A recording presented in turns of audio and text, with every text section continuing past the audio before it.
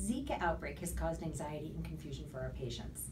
The CDC updates are constantly undergoing revision. We hope that this video will help our patients understand the current protection and prevention guidelines before or during pregnancy with regards to Zika. Zika is a daytime mosquito-borne virus.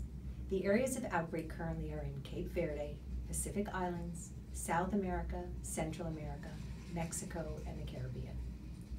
While the guidelines are extensive, we want to cover the most common questions our patients may have. On our website, www.neobgyn.org, we have up-to-date links to the CDC guidelines. Any concerns about Zika should be reviewed with your provider, and this video is only for guidance and may be changed at any time with new updates. The current recommendations as of February 5th, 2016 for pregnant or those who may become pregnant include limit your exposure risk, do not travel where Zika is spreading. We can provide you with a note for travel reimbursement. For patients who travel to an area of Zika outbreaks, please review your exposure with your provider.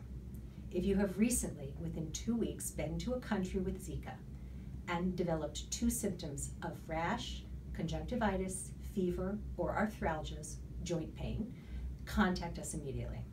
We will recommend blood testing and a fetal ultrasound, and if necessary, consultation with an infectious disease specialist. New recommendations for asymptomatic patients who traveled within 2 to 12 weeks include consultation by ultrasound for a fetal evaluation, which may need to be repeated at 4-week intervals. Blood and urine testing for Zika will be sent. Interpretation of any blood work will occur in consultation with your physician, who may involve a specialist, and at this time take 6 to 8 weeks for results. While the CDC is determining all the ways that Zika can be transmitted, we recommend caution.